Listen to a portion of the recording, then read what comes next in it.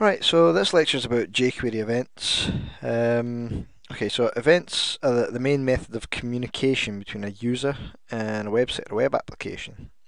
And most of a JavaScript or jQuery coding will be run in response to a variety of user and browser events. By user events, I mean basically keyboard and mouse interactions like click or mouse down, key press.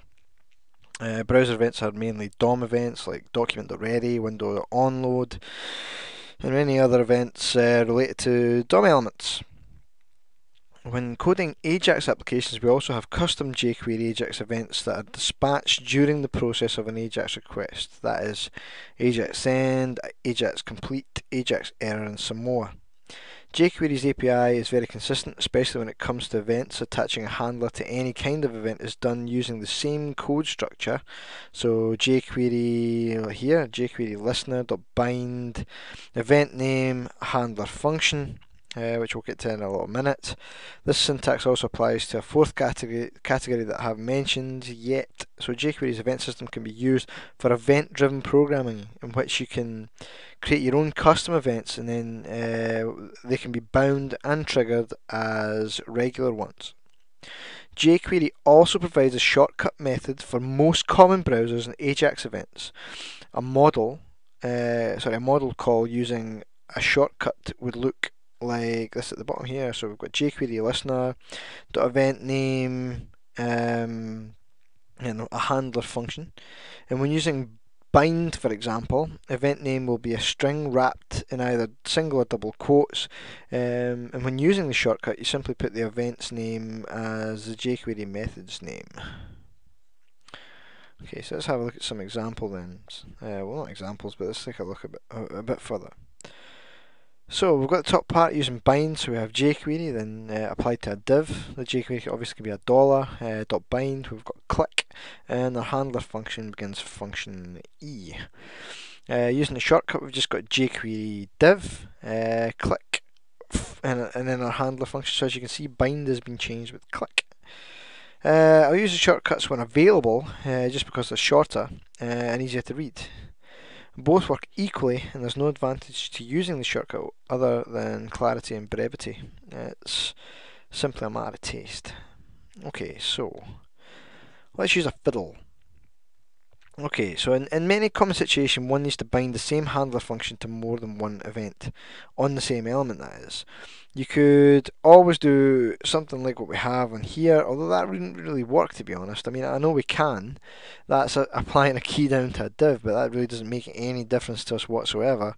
So I might change that in the fiddle. Anyway.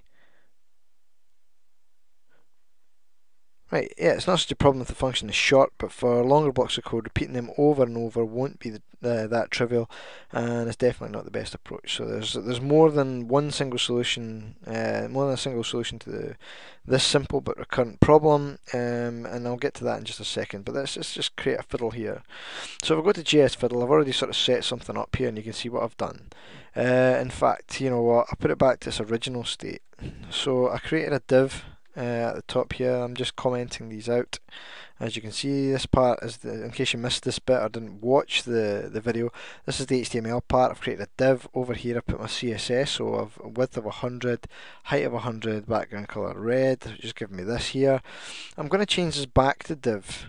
In fact, I'm going to leave it open to this. And it doesn't really make much sense, this setup here. I mean, this is exactly what we have here. It doesn't really make much sense. So if I run that, and I just make sure that my JavaScript's fine, it's perfect. And if I click on the div, then I get my event. But as you can see here, I don't ever get my other event. So it's simply not the case. So, for example, I could probably change this to...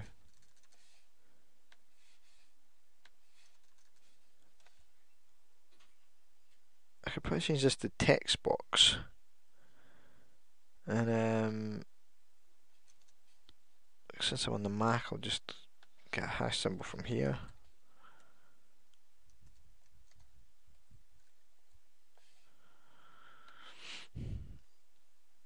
That seems silly. I'm doing all this stuff just to get a hash. You could easily use something else. I'm going to get to this in a second. Yeah, so let's just see what happens when I do this. I actually haven't tested this at all.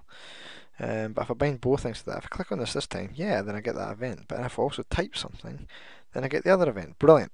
So I probably should have done that in the first place. But that was me just putting in a text box and an ID or an input of type text with an ID, and then just being able to put both events onto this. I'm actually quite curious as to what I get passed out here. So I'm going to click on there and see what I get sent out. So this is my event. And if I run that, I should be able to get something back from that. Yeah, an object. That's interesting. So yeah, from there I should be able to get something quite good from that. Unfortunately, I would prefer to have the console in order to do that. I wonder what would happen if I put the console in here. Console.log. Oh. You know, I've never tried the console inside JS Fiddle. Let's find out what happens. I don't think there's much going to happen in our case. Yeah, jQuery is not defined. Oh, by the way, when you start out a JS Fiddle, you want to make sure that this here, it's got jQuery 1.7.2 or some kind of jQuery before you start doing stuff. Anyway, let's run that and see what happens. See if we actually get anything. Yeah, we do. How fantastic is that? So this is the object that's getting sent back by this second part here. We can actually get an object for the first part too, from this E inside the function. And what we can do from that is you can, if you put in here dot key code, in fact, dot key code, which is this here. What I can do is run, and if I type in, say, for example, an A, I should, technically speaking, get 65 back. It's very interesting, right? I mean, I don't think that's actually the key code for it. I mean, I can check the ASCII table. So 65 is a lowercase. Yeah, it's an uppercase I had, an uppercase A or a lowercase a. I can't remember. It's a lowercase a. It should be 32, shouldn't it? What about that one? 65. You can see me doing backspaces and such. So it's not making any distinction between lowercase and uppercase now. But anyway, that's just me showing you how this can work, and the console itself is pretty cool. So in fact, if I were to change that to an alert, if you're not really sure about the console, of course, this might be a bit scary and you might ask me lots of questions about it, but you know, if I pass this out again to an alert, you can see that 65 appears there, e.code. Okay, so let's go back again. Okay, so where was I? Right, okay. Well, that's me using a JS Fiddle and showing you how we can attach two events to something, but you know, sometimes it's not the best solution to do like that. There's actually another way to do that, and we can bring it more, we can simplify the issue. So what we can do is we can create a function handler. So, but it's a different kind of function handler. That's the issue. So if we go back to the fiddle again, and say for example, I just wanted to keep a hold of that. So let's just do this in case we need to copy something from that. And I'll stick with the text box. You know what? I'm going to get rid of the div. There's no point in the div except for it being in the slides. So it's a good thing that you watch the videos. Let's just say we've got dollar text box, so I don't have to go looking for hashes again. They're easy to make from the accessibility. It's very strange that I'm using this in a Mac, but never mind. So, say we had click handler. I mean, it doesn't make that again. This does not make sense, but anyway, what we can do is we can set it up like so, but obviously we're looking for key down, and then close this off, which is fine. Right, now we need to create a function called handler. So if we set up a function, handler with an E side down. So inside there, if we have alert, alert event. Okay, so keep pressing save, and that's just a bit silly really, because it's run. Okay, let's see how that works. We get event, fine, and we get event, fine. That's from clicking and key pressing. So good. That's how we can shorten that down. So back to the slides again. Okay, so that's one way of shortening it down. Define a function once and then referring to it multiple times is not a bad approach, but there's an even simpler one provided by jQuery. Bind accepts a list of events separated by spaces. That means you can solve the previous problem in an even easier way. So let's check that out. Let's check that out indeed. So then if we go back to JS Fiddle, actually I haven't tested this either, so I'm going to keep these in case I need to steal some stuff from it. Okay, so let's just say we want to deal with the text box again. We'll keep the function handler exactly the same. In fact, no, we won't. We'll steal the function handler. So we'll take $.bind. I think that'll be our option. $.bind. Right, fine. And we want to deal with clicks, but we also want to deal with key down. Then we want to have. Let's just take handler. Yeah, let's take handler. Let's just see what happens here. I've got a feeling this will work fine. This is not in my notes that I made the other night, but oh, handler. Handler doesn't exist. Of course it doesn't exist. That's me being silly. Right. So if we run that, yep, and yep, brilliant. So great. That's two ways of simplifying. So let's move on with the slides again. So you can also apply this behavior to unbind and one. So you bind and then you unbind, and the reason we do that, well, there are good reasons for it. To unbind a certain function, you need to have a reference to it. So even if you're using the multi-event feature, you need to keep a reference to the handler. If you don't pass the function to unbind, then any other event handler bound to that event will be removed as well. So we need to have something linking to that directly. So let me just show you how that works. So we've got an unbind. It's exactly the same thing. So we have an unbind directly to this. So if we go back to the fiddle, let's unbind this.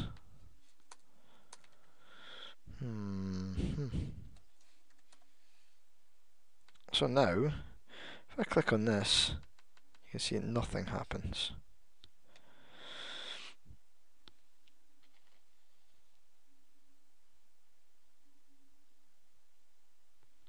Absolutely nothing happens because handler doesn't exist, does it? Uncut reference error. That's weird. What have I done? It's silly.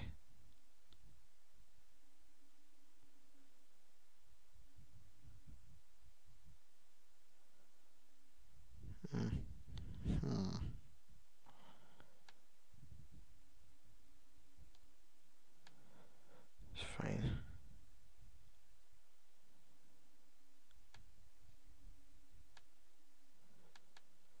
Yeah. Okay. So it does kind of make sense in an odd way. Basically speaking, if I took this off, oops, and I run it, then everything should be fine, which does make perfect sense. And in fact, I can demonstrate the whole point of unbind if I took if I run this, and if I click on it, then it'll still persist. But if I type something, it won't persist at all because I'm unbinding these events from handler. I was getting confused with the errors to do with the JS Fiddle rather than my little code trinket. Anyway, that's pretty much the idea. I know what you're thinking, what would be the point in that, but there is actually a point, and I'll get to that very shortly. Actually, you know what we need to do is go back to Chrome. Yeah.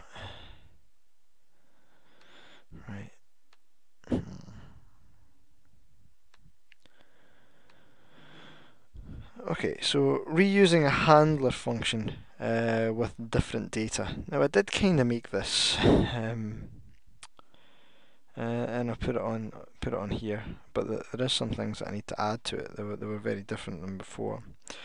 So you've probably come across a situation when you have many bindings and the handler functions look pretty similar. It doesn't matter whether these bindings are applied to different element and event combination. The thing is, you don't want to repeat yourself over and over again. So as you can see from here, it's pretty much the same thing over and over again. It's just about trying to optimize your code. So again, let's get a fiddle on the go. I mean, I have some stuff set up in my notes already, as you can see down there. So I wrote this out, so this should actually work fine. I hate this bloody notes thing. Okay, let's just take this, stick it inside here. Now we just have to hope that this works. Now, I think I had 3 buttons. I don't think I did anything with them except buttons, and that they weren't coloured or such at the time. So, if I set up a div, I'll set up 2 divs. Oops. We need a submit button. And we need an output. Div ID equals output. Right, okay, so inside here we need an input type. Input type equals button. I'm sure this is something you've done over and over again. If you're getting bored with me doing this, you can simply fast forward if you like. And I'm going to call this button 1, and I'm also going to give it the ID button 1. This is different from the example that was actually set in the text I took. So I kind of had to make this up myself as I went along, so hopefully everything works out fine. Okay, oops. Right, so that's our panel that we have set up. And it should be in correspondence to this, which it does seem like it is. So if we run that with jQuery 1.7.2, if I click on this first one, the rest of them disappear, and you get a nice little output. So yeah, if I refresh the page, extend the page, I do the same with that. Refresh the page. Oh no, I don't want to leave the page. That's not good. Oh dear. Right, I'll try and fix the code again. Silly me. I'm just going to set up what my notes say directly.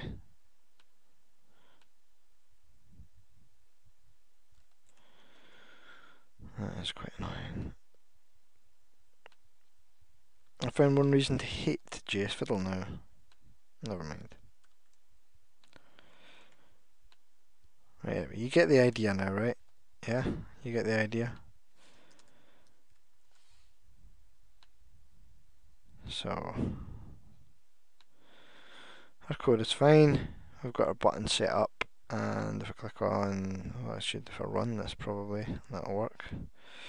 No, I've done something silly then.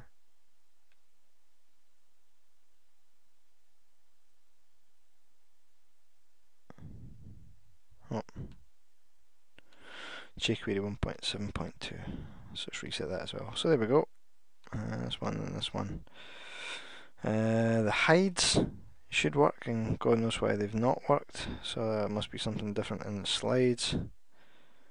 Yeah, so button 1 I think is what the difference is, or just input itself. Okay, I had it set up a bit differently before I did this, so that's input, input, input. If I run that, yeah, so now we're back to the scratch again. Back to scratch again. Good. So now you get the idea. After all that palaver. Now, as you can see, the only differences noticed on each handler are the buttons to show the amount of code would grow as you add more buttons or each time the handler function get larger. So bind accepts an optional data argument to be bound together with each specific handler, each specific handler function. And the data values will be accessible from within this function by accessing event.data, where event is the event object argument provided by jQuery. Well, we should note that this value can be anything. It could be an array, a string, a number, or an object literal. And it's a common approach to pass an object literal, even if you are just just passing one value, to make the code more readable.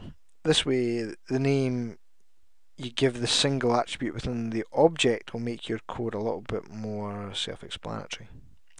Event.data is used to provide pre-computed values to a function, which means the values you will be passing to bind need to be already available at binding time. To handle more dynamic values is another way that we'll learn about later. The solution to the previous problem could look slightly different, in fact, if we decided to use this method, of course. So the way in which we would go about doing this was to create a function, firstly. So it's not really going to make much difference in this case. I'm not going to lie to you, it's not really going to make much difference at all. So I'm just going to keep a hold of that just now, although I can get it in a little second. But if we set up a function, for example, called button, say clicked. Right, within here, we're going to set up the basis of what we want to happen. So to start with, we have a dollar input dot hide. So that's what we're basically saying up here is dot hide is repeated over and over again, and that's what we want to happen. Next should be quite straightforward. Oops. But I'm just going to take the button from show.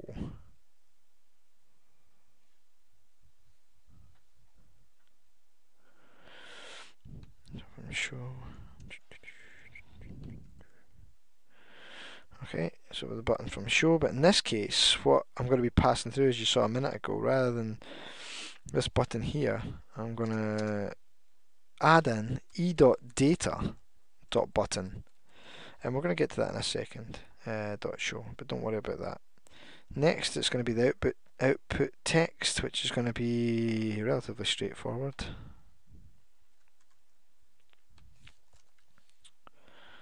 So jQuery.output.text, you click the button e.data, what we're going to call it. So e.data.button. So it's just the same thing. And lastly, just for argument's sake, I just want to pass something else in. I want to pass something called colour.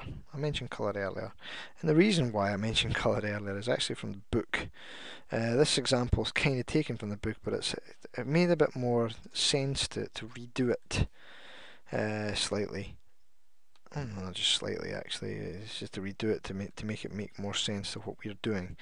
So I'm going to add some CSS in, just because I liked that about it. So CSS, so background color, and then we'll add something else in called e.data .color. And the reason for me doing that, of course, was just to show you,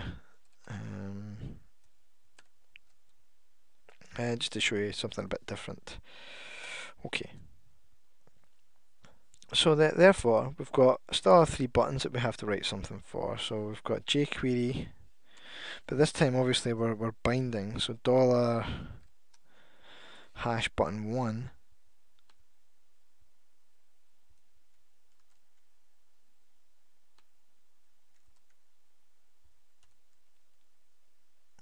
Dot bind, and it's just a click function that we're looking at now, but we're passing in our data, event.data. So we have a button called 1, and I'm going to give the colour red, why not? Colour is red, And you'll notice that I've got a U on my colour, but that's okay. I'm allowed to do that. Oops, have I put in the wrong bracket there? I certainly have. So this is like an object almost, something getting passed in, it's like an object. And then button clicked, so we need to use the function button clicked. Okay. So we close it off. The good news is we can just copy and paste that 3 times, and we've just got some minor changes to make. So we've got our minor changes are, obviously this needs to be changed to 2, 3, 2, 3, and whatever you want needs to be. I usually go blue or green. Let's go blue. Ooh, that doesn't make sense. Blue. Blue or green. Right, fine. And that should be exactly the same now. So that should be the same sort of thing. So you can see that we've kind of shortened the code down. Not well, we have shortened the code down, but not majorly. So now if I do it, we should actually get something. We should actually get something happening. Oh, silly me. I've been going on about that U there as well. So if we do it again, yeah, there we go. Brilliant. If we do it again, great. So you can see the 2 in there, obviously, and the 3. So yeah, so that's what we need to do. So we could pass other things in there. Of course you can make this even shorter by using a loop. This approach is called a macro by some coders, and it's a very common approach for jQuery code. We're going to be using that when we're using kinetic.js. These macros will surely reduce the code length and can sometimes improve code readability. Some other times they'll just make your code completely unreadable, so sometimes it's not a good idea to use them. You know, and I'm not going to penalise you either way on that. Just to make that clear, I just need to check out what's going on here. Right, we've still got a bit of time. So, yeah, let's try doing something else then. So we've got a good example here. I'm going to keep a hold of that in case we need to butcher it up. So what do we need to do? Well, we need to carry out a loop using each. You all used Java before, so you've probably seen that sort of thing.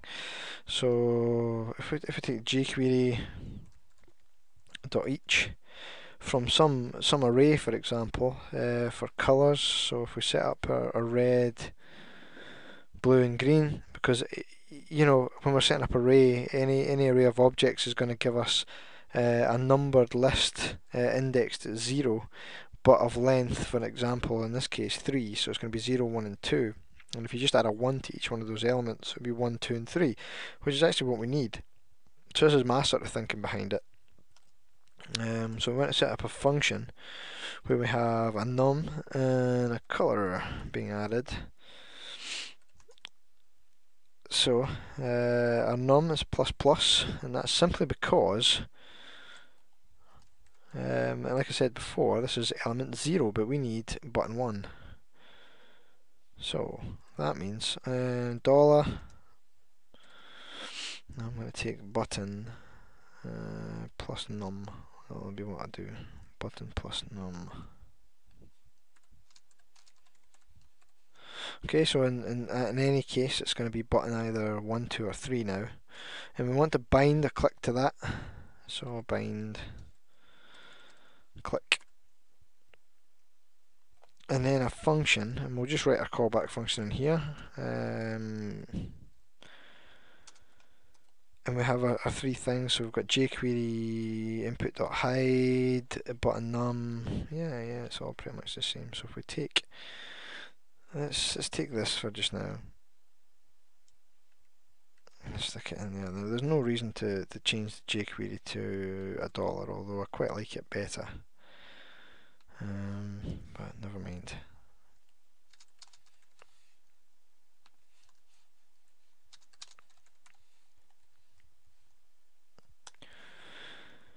And then lastly, we have our output for our colours. There's no point having them in there if we're not going to use them. Output.css. You know what, I could just take it from here. It's exactly the same thing, except all I need is that.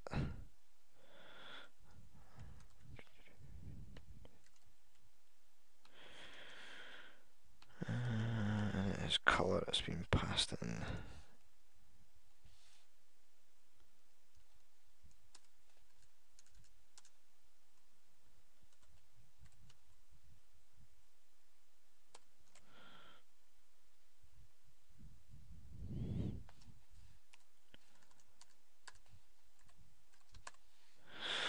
Right, I think that does the job. So that's a loop.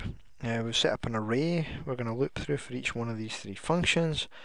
We're passing in the number num, and yeah, so let's just do that. So we're building our page. So we click the button 1. That's fine. So we're passing in a number, and that's good.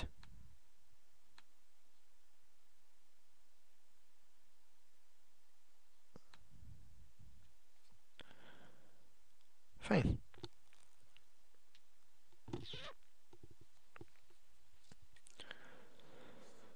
Okay. So as you can see, I haven't used the data argument because we don't really need it. The code is now somewhat shorter, but not that much, and it's certainly not more readable. I would imagine this should be the pinnacle of what you would want to achieve, is this sort of thing down here. The conclusion is that both approaches can be used on this kind of situation depending on the problem. One could be better, or shorter, more readable, easier to maintain than the other. So let me just check how much time we've got. We're running out of time a bit, but let's just let's press on a little bit.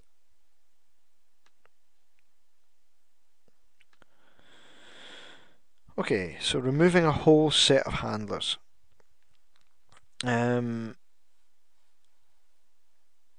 you made a plugin like Block of Code that binds many event handlers to certain DOM elements later. You want to clean them all up in order to dispose of the plugin completely. This could get a little lengthy if you add many handlers. Maybe you don't even have access to the bound handlers because they belong to another local scope. Now, you can't unbind every handler for a certain event or any existing event because you could be deleting other handlers that you didn't take into account. So use a unique namespace for each plugin you make. Any handler bound within this plugin must be added with this namespace. Then later, when cleaning up, you just need to unbind the whole namespace and all the related event handlers will go away with one single line of code. Okay, so how to bind with a namespace? Well, that's something different altogether.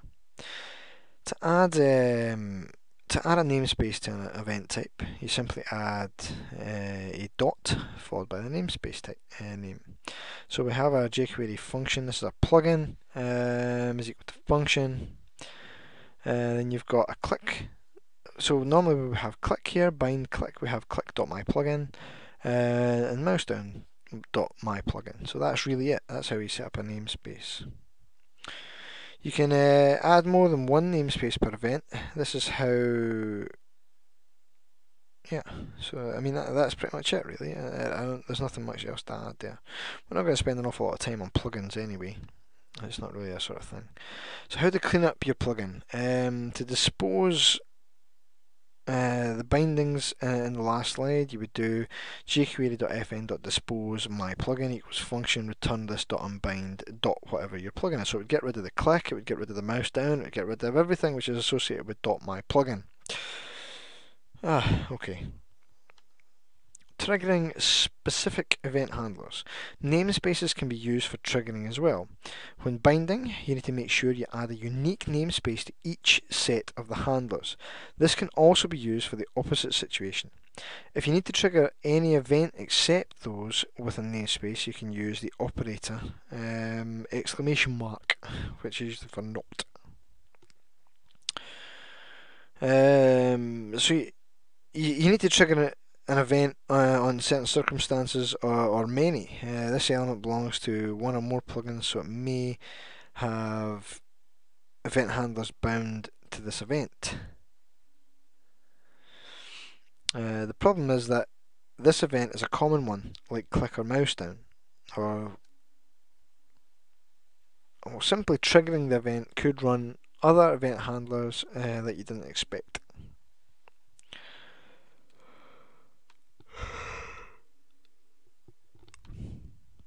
So how to trigger handlers with a certain namespace.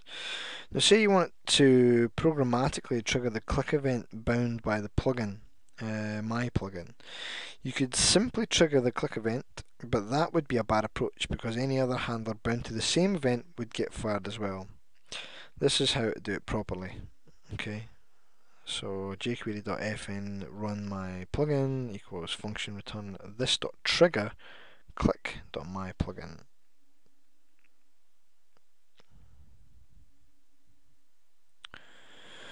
Okay, we're not going to spend an awful lot of time on these sort of things, but anyway, we'll press on. So how to trigger handlers that do not have a namespace. So on the contrary, you might need to trigger a click or any other event, but the target element belongs to one or more plugins.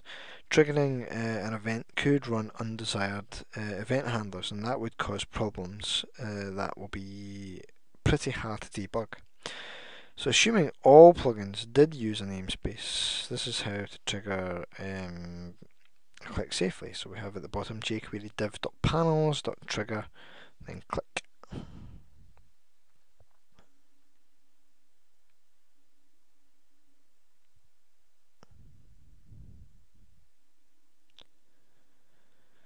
Okay, so let me check the time.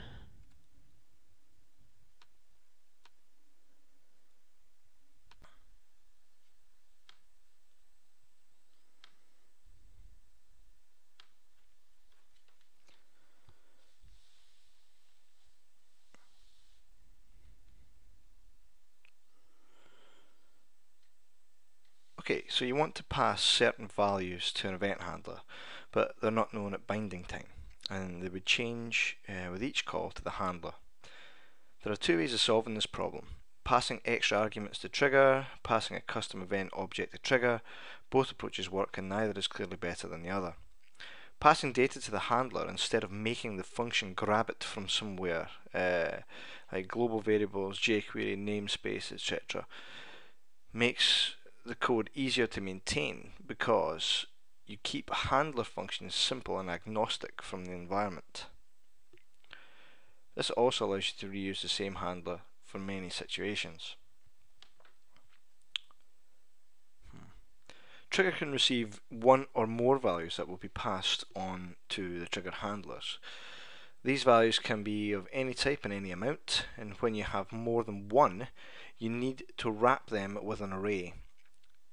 So here we have jQuery form.trigger submit, which is our event, and we've got John Doe 28 gender inside these curly brackets for an object, and also this array. It should be similar to when you were looking at JSON, if you know what I mean. You can understand that slightly, I'm sure. Anyway, the bound function. Well, okay. Yeah, the bound function for the preceding case would be something like this. So down here. So we have jQuery form, so we've got a form somewhere, dot bind, then we have a submit, which is our event, then we have a function, which is going to be e, or event, sorry, name, surname, age, and extra, and we could do something with these arguments.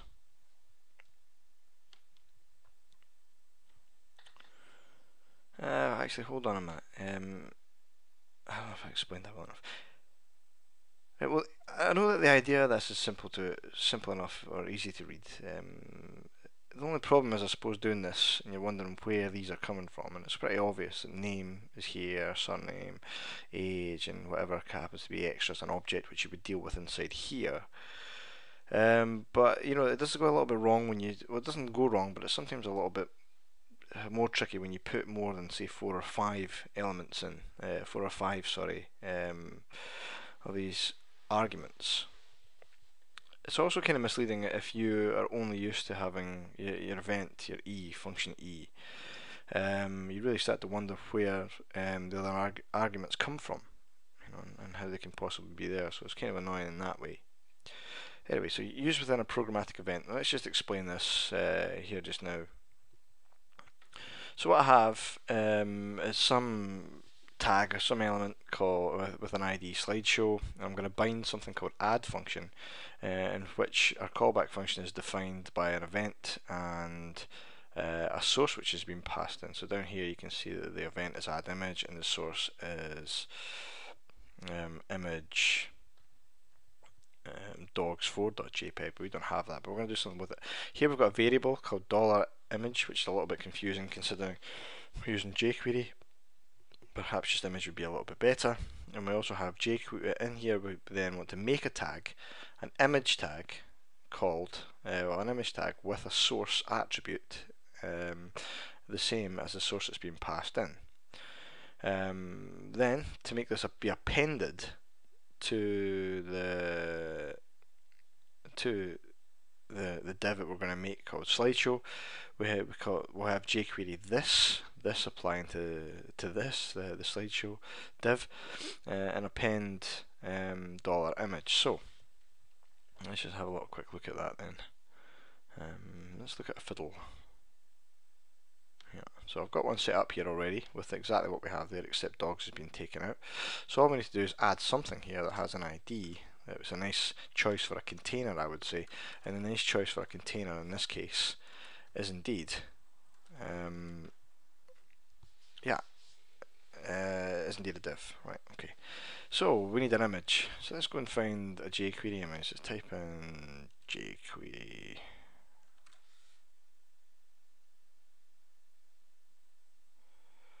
Alright, yeah, let's go for it. jQuery images. Let's take that one. View original image. I'm just going to take a link to that. It's probably not a good idea to do this due to the infringements and copyright and all this stuff, but I don't see any reason not to do it here.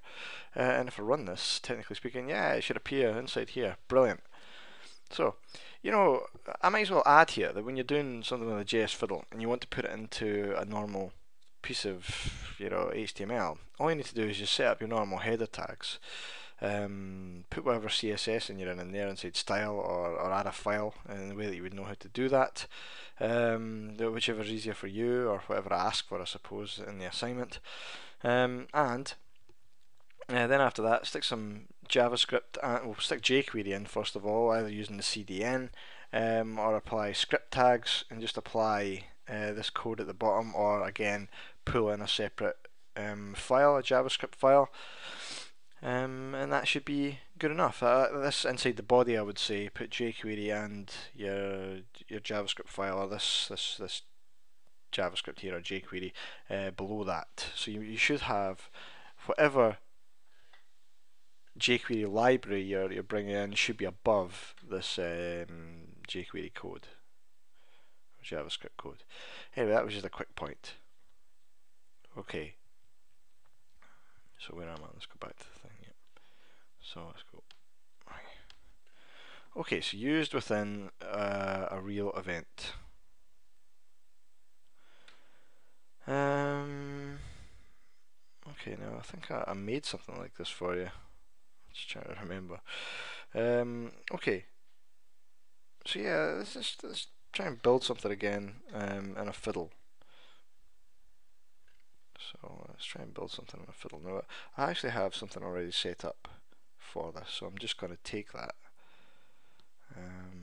So if I escape here, yeah, I've got it down here. The only problem with taking this directly means that it adds unwanted things. I'm going to keep this just now.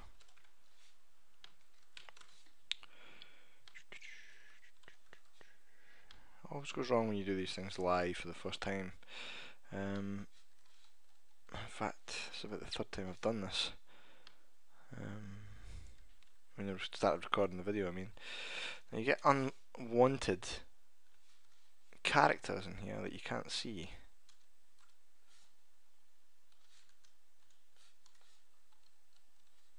Which is probably quite common to people who do web development. You should probably know something about that. Okay, so let's add. So we've got an input type. a button. So if I run it this time, it should work, hopefully. Yeah, okay. So the trigger calls click and passes true. And since submit is true, we have if submit, which is boolean value true or false, and true gives us woohoo. Now if I click the button itself, because I've not added anything to true, it will not pass true and it will pass false. So there we have dope. Okay, good. Right, so back to the slides.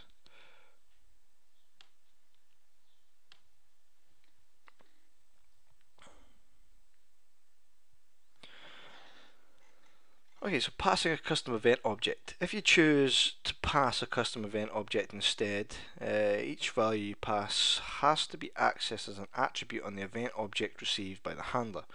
This means that no matter how many data you're passing, the handler will always have only a single argument, the event object. This is already an advantage over the first approach because it makes the function declaration less verbose.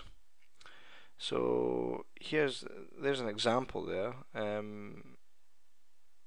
We code, the first example with a custom object.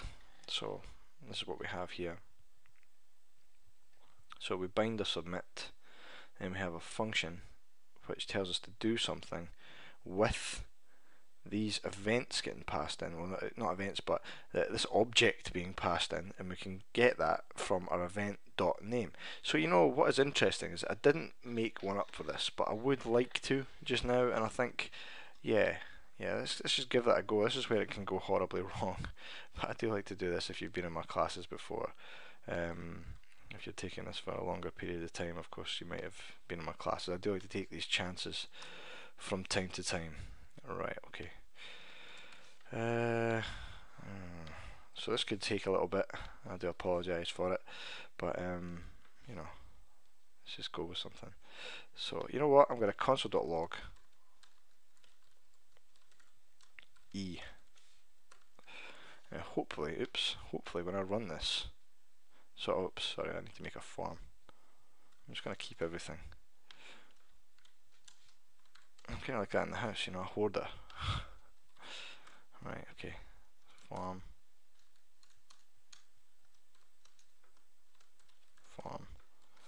I'm going to stick a thing in here. Type submit.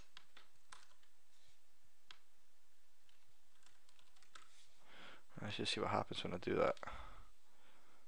Error. Please use post request. Oops. That's interesting, isn't it?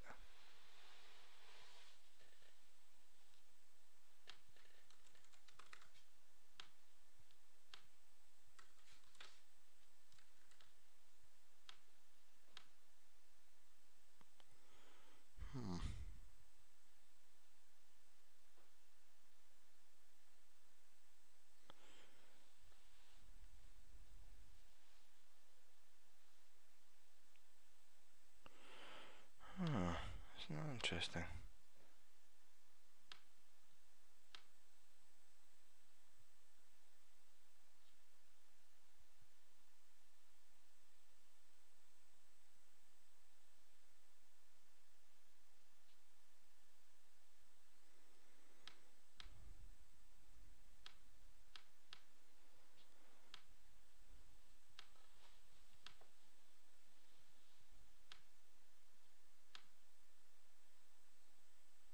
There we go, that's more like it. Okay, so it doesn't matter about this because we're not really doing anything. What I'm doing is passing out to the console. I mean, that's really what I'm doing. So, the worst thing about using JS Fiddle is it gives you all this other stuff because it's not really meant for proper. Well, it's meant for fiddling, I suppose, rather than doing a proper piece of coding. But as you can see, the event is being passed through. We have type, submit, name John, surname Doe, age 28, and gender M. Now, if I decided then that I wanted those, I could console.log, in this case, name, because it's name down here, and if I run that, it'll pass out John. So even better than that, if you're still a bit confused about what I'm doing here, if I alert, and I run it, Oops. Oh, alert.log, so silly me. If I alert, and John should appear. So fantastic, that's exactly what I wanted to do. Sorry, this is all a little bit sort of insane, and this output does kind of make sense, but we're not actually trying to pass it to anywhere. So yeah, okay, so let's go back again.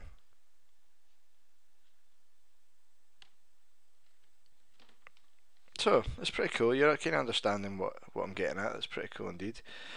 So yeah.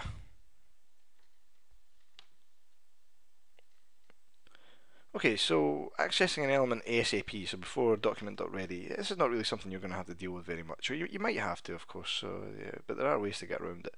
You need to gain access to a certain DOM element as soon as possible. Using document.ready isn't fast enough. You really want to control this element before the page finishes rendering. Issues like this are especially noticeable on large pages where the document.ready event takes longer to be reached. This is a very common and generic problem that can be solved in many different ways. There's one approach that works for all of them, but it requires pulling the DOM, so it adds overhead to the page rendering process, so it's not desirable. But there are some. These are some of the usual problems where one could rely on polling, so hide an element right away before it is rendered, or another style operation. Bind event handlers to an element ASAP so that it quickly becomes functional in any other situation. Okay. So hide an element right away or another style operation. So your problem is directly related to styling. You want to add a conditional styling to an element, and this condition needs to be evaluated by JavaScript. Now, the right way to go about it is adding a specific CSS class to an element that is quickly accessible, like the HTML element, and then style the element accordingly.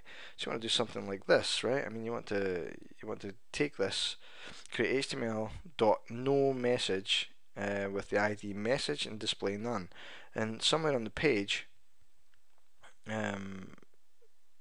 Well, certainly the bad way of doing it would be to call jQuery document.ready, because you wait till the document's ready before removing it from the page. However, the correct method is jQuery HTML.add class no message. So it adds this class from HTML. And what you do, this is the pure JavaScript way of doing it. And what it does is it doesn't display this message here. So that's what we would use that for. That's pretty straightforward. Just put that into a page and run it. Okay.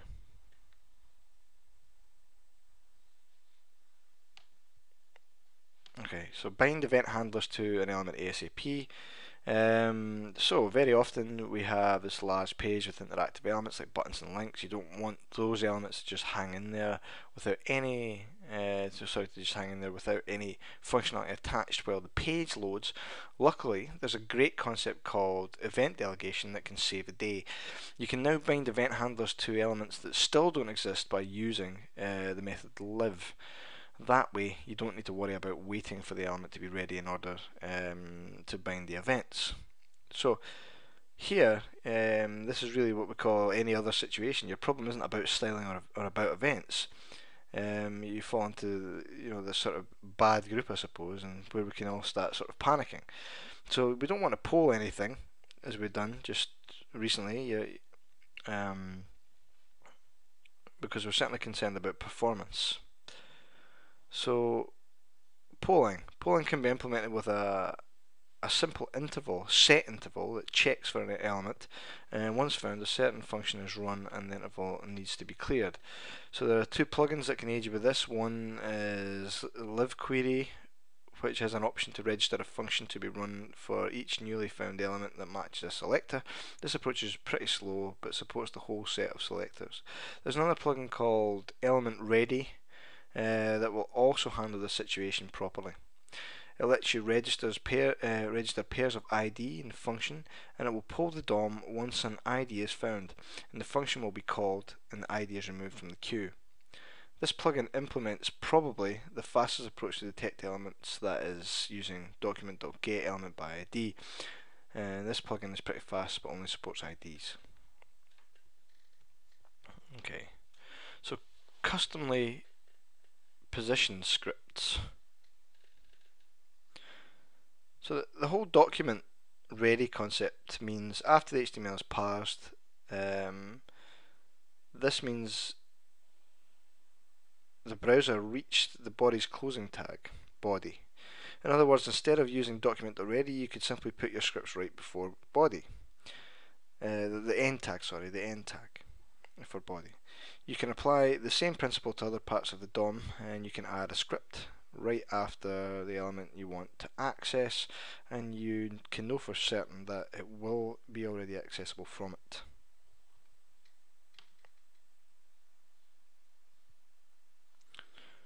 Okay, so as you can see, there's no polling was needed in this case. This is a feasible solution if you don't need to use it or use it a lot, or you'll be adding tons of scripts to the page. So here what we have is this setup here with time, and then we run our JavaScript afterwards. Okay, or a jQuery afterwards. So I'm just going to check the time, because this will be another time where I've lost a whole recording.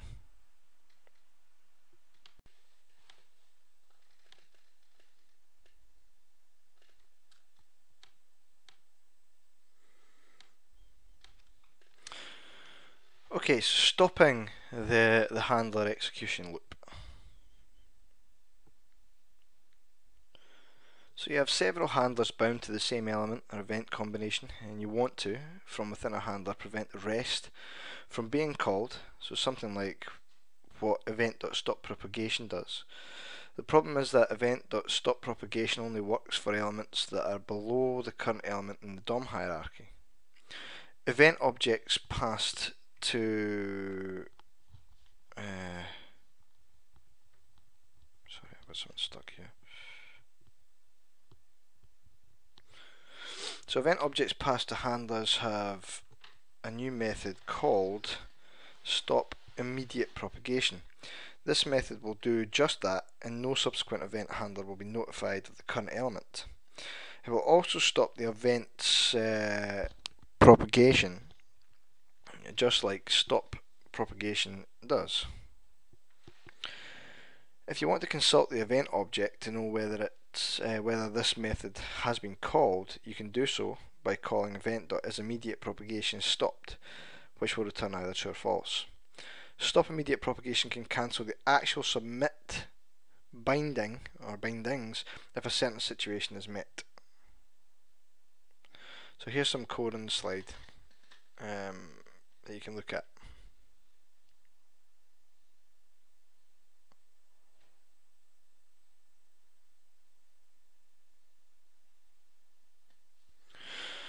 Okay, so we have some form, then we have a submit attached to it with an event, then we prevent the default, so we don't allow it to submit for real.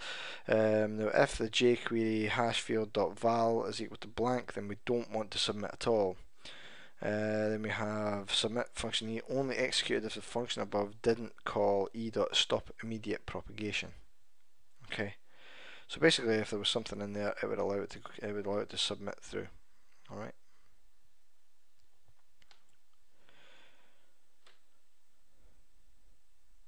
Okay, so it can also be useful for disabling events or blocking containers temporarily.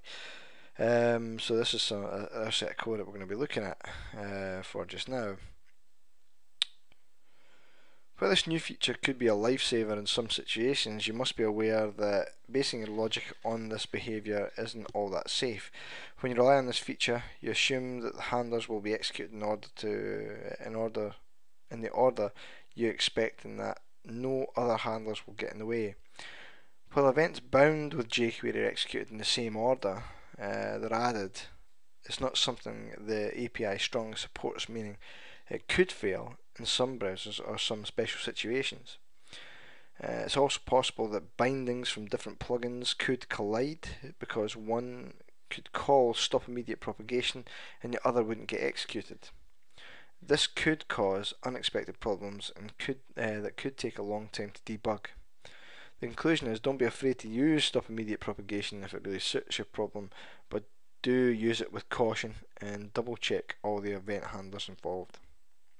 So you should rather think twice before using it in these situations. So the listener is a popular DOM element that is also used by other plugins. The event is a common one like click or ready. These are great chance of collisions. And on the other hand, it should be pretty safe to use. And these situations, that the listener is a DOM element that is dynamically created and used merely by one plugin. The event is a custom event like change color or add user, or you intentionally want to stop any bound handler like yeah, in the second example.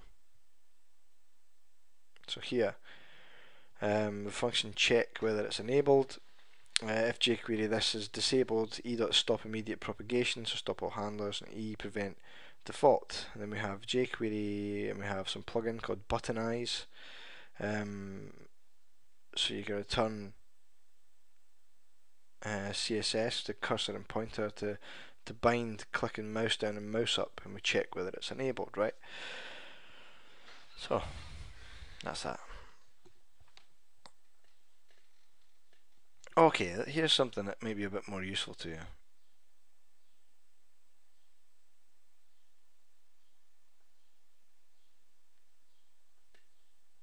Okay. We've all fallen for this at least once, alright? So in the last tutorial I think I gave you some little boxes and I showed you there was little bugs when you click on them several times, opens and closes and all that stuff. And trying to solve this problem is sometimes a bit of an issue, and it all comes from this sort of problem.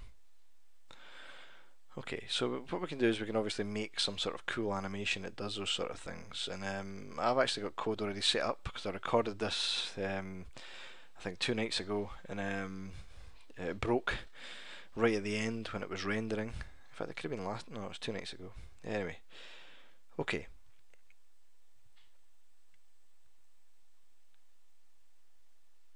So, in this case, for example, we could be enlarging an element each time the mouse rolls over it, and then shrinks to its original size once the mouse rolls out. All goes well until you quickly move the mouse over and out of that element, and you wonder what's going on because it just carries on many times. So jQuery's like hash something element suddenly gets resized back and forth many times, blah blah blah. And the solution is indeed simple. Too simple, but the problem is so recurrent that this is probably one of the most useful things you're going to do.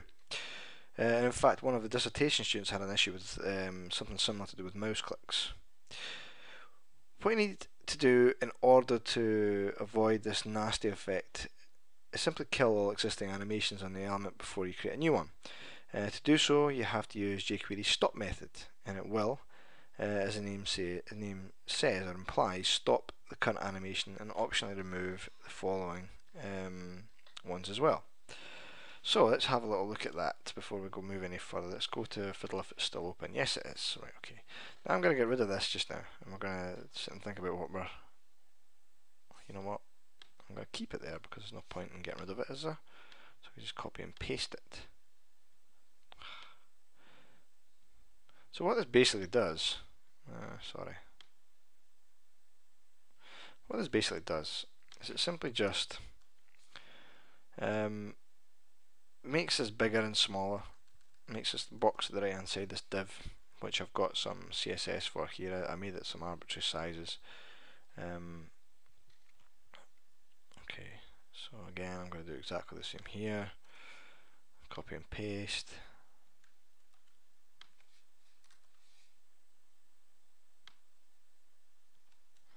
And we're going to run it. Okay, so if I open this up, yeah, great, right? Brilliant. If I scroll in, scroll out, now watch this. Now, that is annoying, right? And where we want to use stop is here. So if I were to add stop into this, for example,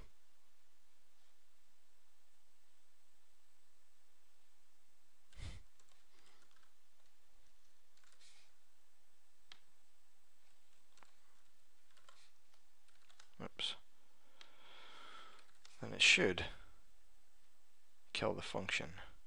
So if we run this, you can see it's kind of has some opacity there, right? But obviously that it doesn't deal with it too well here. But anyway, I'm going to scroll over this. Now, if I do this lots of times, you can see that it stops the function from doing it, right? So, however, the problem with this is that this stop function only kills fade to, and fade to makes it go from this opaque color, or the opacity at 0.8 to 1, right? Now it only stops any changes back and forward, and we can't actually see that. So in fact, in some ways, I should probably get rid of this. Yeah, let's get rid of that. I'm kind of annoyed by that. Let's make the width bigger.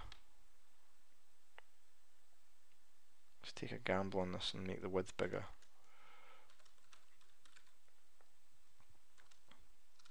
So let's go to 100. What is the width? 50.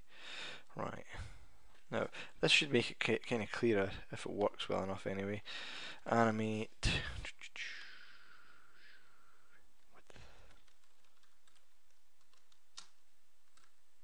Right. I think this will work. Hopefully anyway. Run. Okay, now, so the opacity is set there. I'm actually going to get rid of that because it's really annoying. We've still got a stop in here. So let me just take the stop out again. And we'll start from the beginning. If this works well enough, we'll start from the beginning. Otherwise, I'll pause and it'll be seamless. Anyway, okay, when I scroll over this, yeah, so that's pretty good, right? I mean, that's pretty good. It's exactly what I want to do. It makes it bigger first of all, and then it changes the height, then it does the width again, and does the height. Now, if I had to put a stop in here, in fact, let's not do that yet. Let's not do that yet. So let's just do this thing. Now, it will just continue to do that forever. For a long time anyway, and that's not what we want. So by using stop, we should be able to stop this, but I'm actually deliberately doing this wrong here to move on to the next bit, to show you how sometimes jQuery works. So in this case, if I do this, watch. Oops, have I missed out something? Yes, I missed out a dot.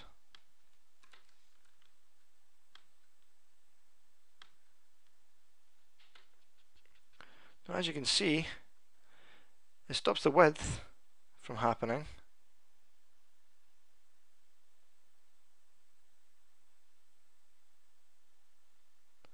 Or it did stop the width from happening when I was doing that, but it didn't stop the height. So these things were still getting run.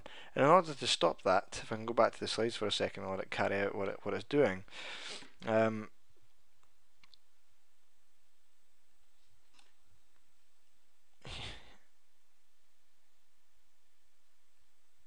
oops, I just went to the wrong place, sorry.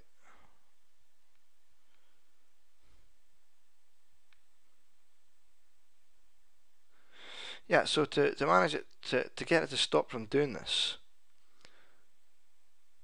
so only the height, but not really the width in this problem, because using stop is okay. However, stop only removes the current animation, and we want to stop all animations. In order to be able to stop all animations, what we have to add is we have to pass a true. So we have to pass a true in there. So let's just do that, and let's go back to our fiddle, and let's just pass a true inside stop.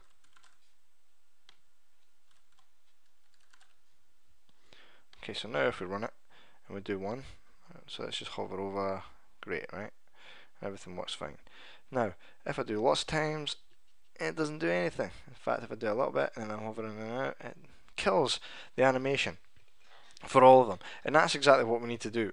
Alright, so that's what we have to do, is put a true in there, and that solves that very common problem.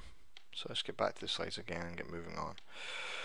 Okay, so making event handlers work for newly added elements. So you bound one or more event handlers and they suddenly stop working. It happens after new elements are added dynamically by an AJAX request or something, or a simple jQuery operations append or wrap. This problem is incredibly common, and we've all fallen for it. A few times. I'm pretty certain you'll fall for it again. Now, so there are two possible solutions for this recurring problem, each with its own pros and cons. So rebinding.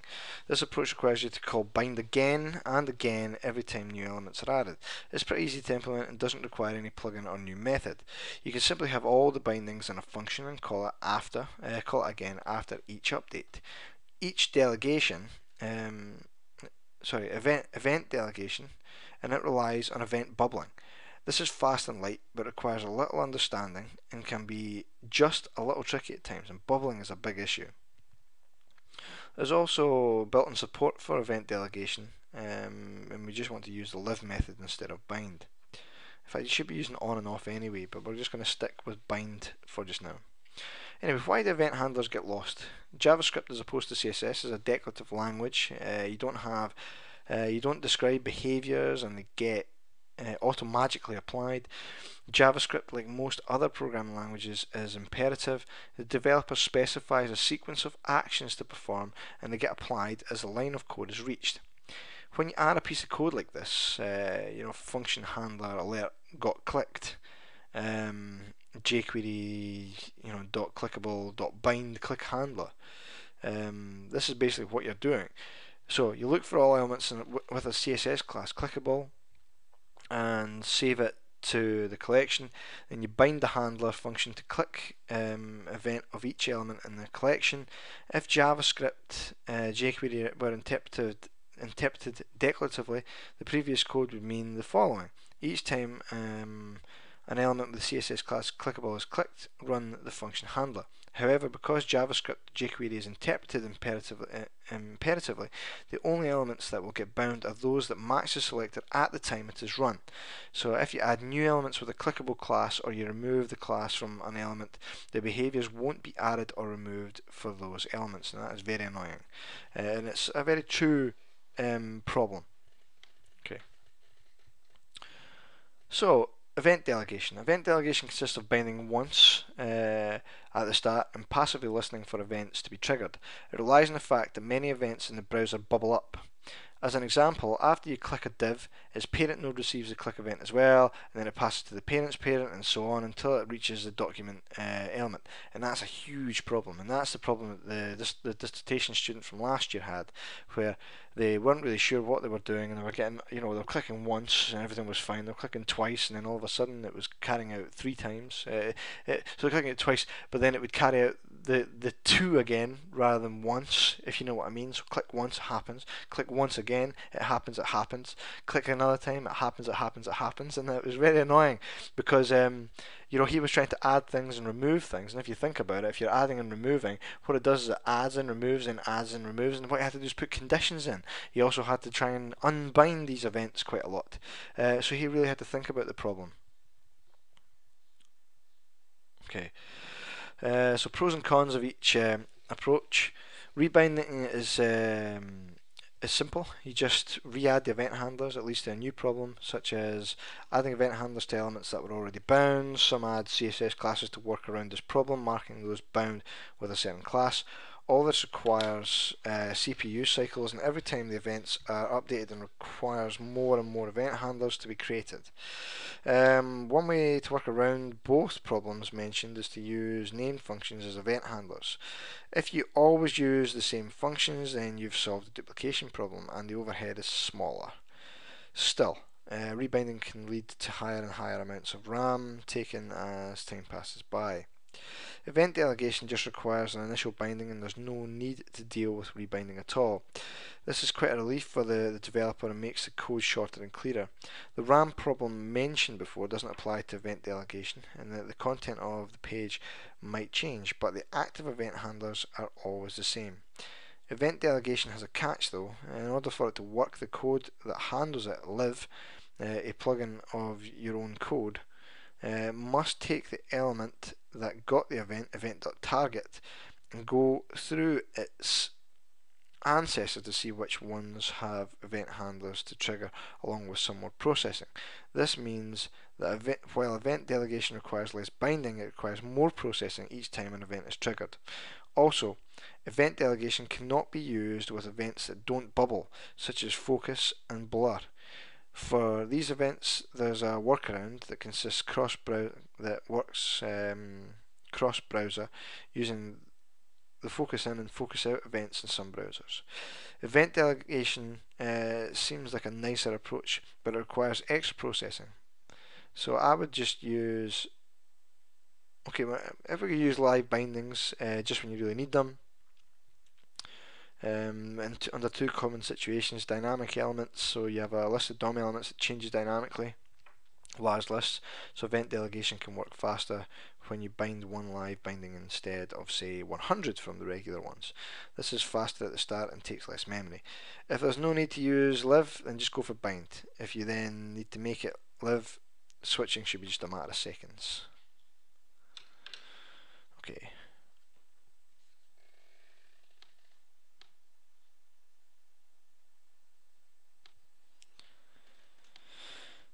Oops. Okay, so we move on to the last part of this, which is more about sort of honing in on the kind of events that we're going to be doing. Okay, so mobile devices such as smartphones and tablets usually have a capacitive touch sensitive screen to capture interactions made with the user's fingers. As the mobile web evolves to enable increasingly sophisticated applications, web developers need a way to handle these. So any fast-paced game requires the player to press multiple buttons at once, which in the context of a touchscreen implies multi-touch. Now Apple introduced Touch Events API in iOS 2.0. Android has been catching up to this de facto standard and also closing the gap pretty quickly. I think they're pretty much as close as it gets together. We're going to have a look at the Touch Events API provided by iOS and Android, explore what sorts of applications we can build, and present some, and we'll have some our best practices, and cover some useful techniques to make it easier to develop touch-enabled applications. So we have three basic touch events, and they're outlined in the spec and implemented widely across mobile devices. So we've got touch start, so that's where a finger is placed on a DOM element. Touch move, a finger is dragged along a DOM element, and touch end, a finger is removed from a DOM element.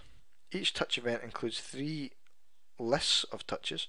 So touches is a list of all fingers currently on the screen. Target touches is a list of fingers on the current DOM element. Change touches, a list of fingers involved in the current event. So for example, in a touch end event, this will be the finger that was removed.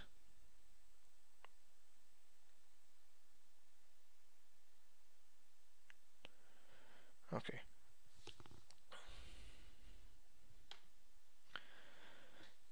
So these lists consist of objects that contain touch information. So identifier, a number that uniquely identifies the current finger in the touch session. Target is a DOM element that was the target of the action. Client, page and screen coordinates where on the screen the action happened.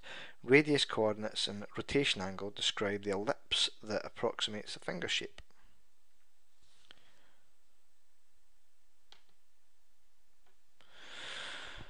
So let's inspect an example. Right. Okay, well I put some of these online. Now I just have to try and figure out where they are, but let's just I think I put them inside here. So I was playing with these just recently. So if I open my Dropbox folder, inside public, there should be touch test. I think that's the one that we have on the screen just now, although I was sort of playing with that and using jQuery instead and stuff like this. Yeah, I think that's exactly that, right? Okay, so this is from an example directly from the HTML5 Rocks website, and I think it's pretty cool. Now if I decided to run this, so let's just say I took this and I posted it on put it on my screen, put it on my desktop in fact.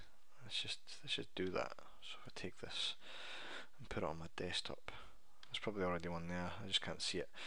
Okay, now if I double click on this, the issue is there's not really much I can do with this.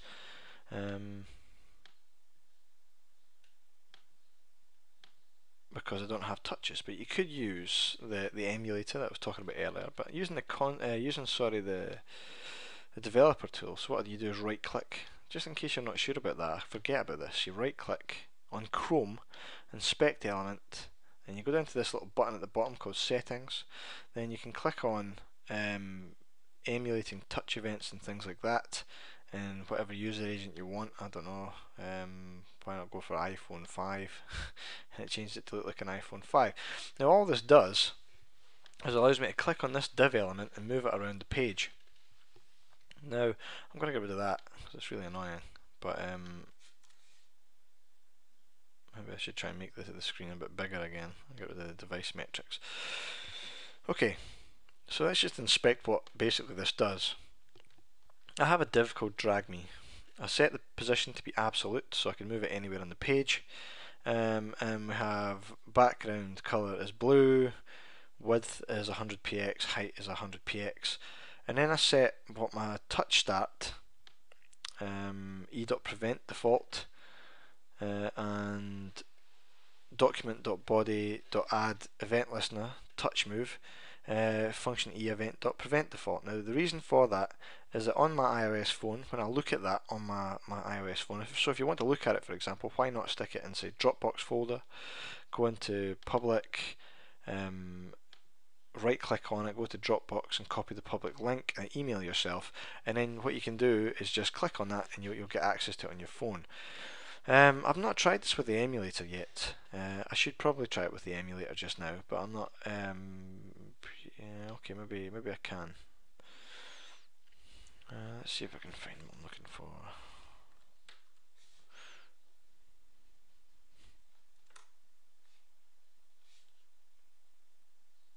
It does take its time.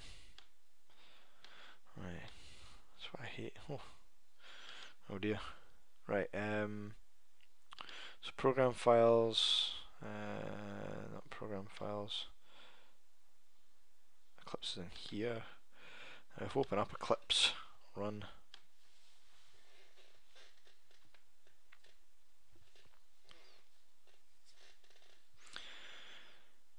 You know, I've not really tried this very much. In fact, I'm just going to pause this just now to try and save some memory. Anyway, I've just decided to move on. Opened up the Android. It works okay. It's not great, but it's no better than this. So realistically, this is, as you can see, we always go to the top left hand corner, but by emulating touch events we can easily do whatever you want on these. It's not great, but it's fine. Okay, well let's inspect the code then. What this does, what these do, when you go into your iOS browser, if you've got an iPhone or even an Android, I'm not sure how it works on Android, I do have an Android phone, I just don't use it very often, is that when you put your finger on, when you open Safari and you move it up and down, the actual full browser screen moves. And if you move your finger, you know, selects things. If you put two fingers on it and then open your fingers out, then it changes size, and it's pretty annoying. So what we do is we prevent all default actions or events at this point. With those 2 points here. Now similarly, at the top here, you'll see this meta tag you've probably not seen before. This meta tag is useful because it sets the width and the height of the full screen, and it doesn't allow you to scale using that pinching way, you know, where you put your two fingers on and you just open them out and it gets it bigger and it's smaller, but you know, that's good. Anyway, so here we use var obj equals document.getElement by ID. So document.get.element by ID is exactly the same as using the jQuery selector. In this case, we've got drag me. So you could do a bit of mixing and matching here, but I wouldn't bother. Anyway, object.add event listener, touch move, function event. You can have an E in there, it doesn't really matter. Now, if event.targetTouches equals 1, then you want to pass out console.log touched, and var touch equals event.targetTouches 0 console.log touch. So I mean, I can put these things out to the console. So if we have a little look at the console, it should be going nuts, right? I mean, so and you know, so the two things I've passed out is basically saying if we've actually touched something, you know, if target touches, because event target touches is the is whether anybody's put any finger on there at all, then it means that the screen has been touched. But I'm also passing out this touch object, which is the first, cause since I'm only expecting one finger on there, because zero index, it's one finger, so event.target touches, I'm passing touch to the console, which gives me an object out, and I'm able to get things from this object. So if I open one of those up, for example, I should probably stop moving it around. You can see many things about that, so we can see where we are on the page, with client X, client Y, so these are different. You should check this out. It's got screen X and screen Y, about where you are and things like this. You've also got other information on here that you can get access to and use to make the user experience slightly better. I just take client X. Okay, so let me show you how I access that. Basically, the object.style.left. Now, object.style.left is basically because object is grabbing this div, right? And I want to make it where it is left and top on the screen based on the style. And I change that to be touch.pageX with px at the end, because that's a normal CSS thing. So touch.pageX. So if I go back to the console and I pick pageX, that's because I'm at 289. This top corner here is 289. So it doesn't matter where I click on here and move, right? On side here, you'll notice that it always goes down to that bit there. So you could probably change that. You could probably, if you add the height, divide by 2, add the width, divide by 2, that sort of thing. You can probably get the middle of the div, of the div. And that would probably be slightly better. But this is just an example about how to do that. Okay.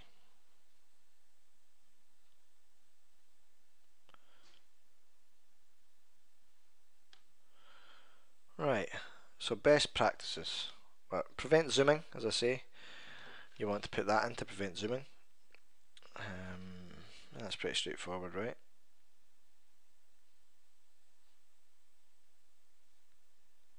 Okay. Anyway, default settings don't work very well for multi-touch, since your swipes and gestures are often associated with browser behaviour such as scrolling and zooming. To disable zooming, set up your viewport so that it's not user scalable using the following meta tag. Some mobile devices have default behaviours for touch moves, such as the classic iOS over scroll effect, which causes the view to bounce back when the scrolling exceeds bounds of the content. This is confusing in many multi-touch applications and can easily be disabled. If you are writing a multi-touch application that involves complex multi-finger gestures, be careful how you react to touch events, since you will be handling so many at once. Consider the sample in the previous section that draws all touches on the screen. So yeah, I've actually not really done that yet, but I'm going to do it in a minute. So that's just about one touch on the screen, but we're going to get to that. I'm trying to think. You know what? Let's look at this. Let's look at this example. It's difficult to explain here because you can't really do multi-touch. It's very difficult to do multi-touch in general. So I think I might have jumped something here.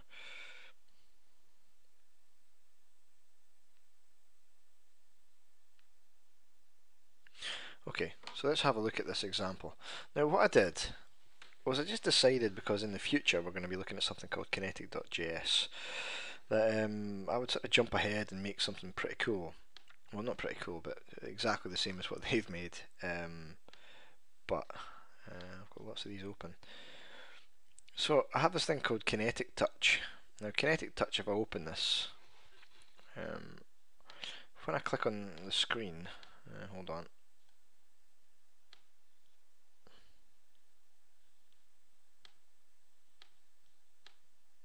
When I click on, you can see here that I've set this. When you click on this, it actually sets it up so that if you have multiple touches on there, then you have lots of these dots on the screen.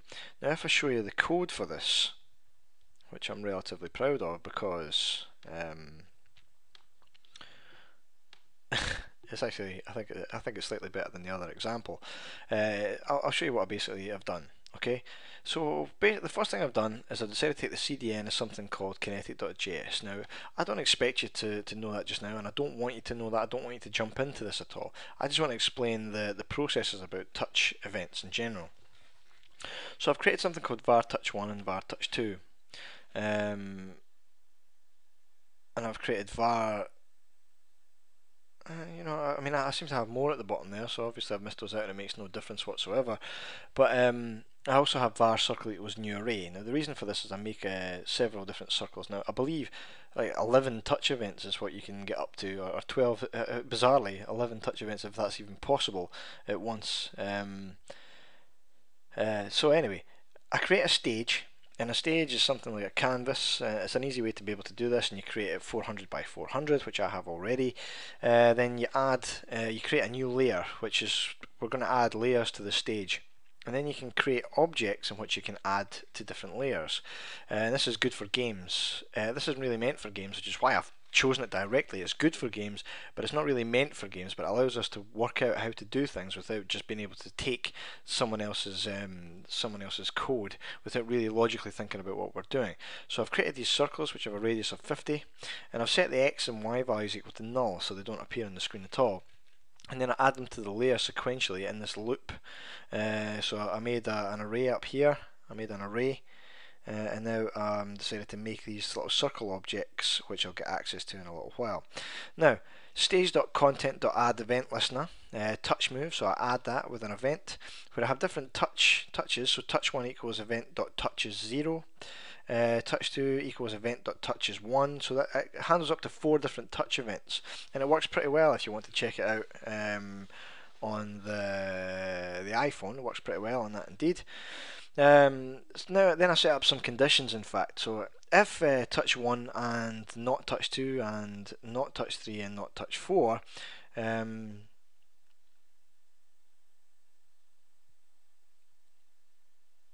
yeah, then circle 0 dot set x and circle 0 dot set y is the equivalent to touch 1 dot client x and touch 1 dot client y. Then circle 0 dot show. Obviously I'm showing and hiding. So you can see that I'm evidently using these things which are inherent to kinetic.js. Okay, then similarly I have touch 1 and touch 2. If they exist, then touch 3 and touch 4 don't. Then show circle 0, circle 1, because that's obviously the first one and the second one. We've got to show for those two. If you've got 3, then you want to show all 3. If you've got 4, then you want to show all 4, and so on. Now I'm sure obviously there's an easier way to do that, but this is just a basic example to show you what's happened.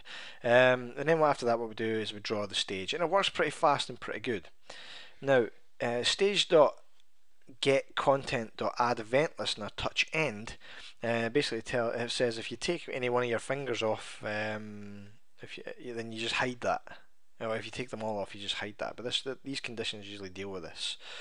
And touch end is just basically when you take your fingers off anyway. And then what we do is we add the layer to the stage. Now in this relatively short amount of code, we're able to do something pretty powerful. So I can only show you on here because we can't do multi-touch events, although you can technically, using some sort of JavaScript thing. I would suggest you using your phone. If you don't have a phone like this, then use your friend's one, or get a hold of you've got tablets in the colleges, I believe you can get a hold of them from the learning centre, so when you're in, get a hold of them and just go to your URL, put it into Dropbox, give it a try. It does make it harder to do, so I would actually just use, basically, if I know that I can get one thing working okay, I would use that initially. Alright. It's a good place to start. Right, okay. I mean, it's notoriously difficult to debug these things. I'm being honest, it really is notoriously difficult to be able to do these things. You can't even do it on the emulators. Emulators are okay, but you can't do it on them either. So, yeah. So let's just see where I am. Okay. So as I said before, we're up to the multi-touch applications.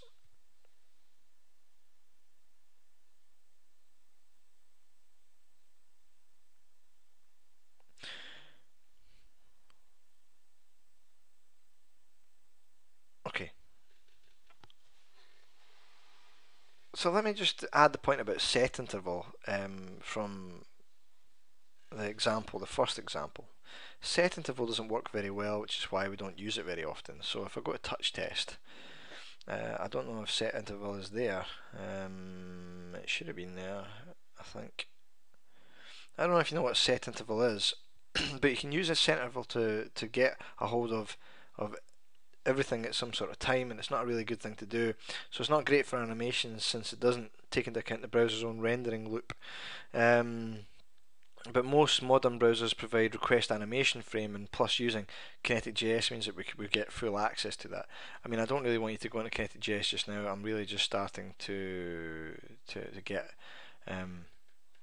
with to get the idea across. So you can prevent scrolling by doing this, as I've said. You can render carefully. So canvas.add event listener, render touches, event.touches. So the rendering of those is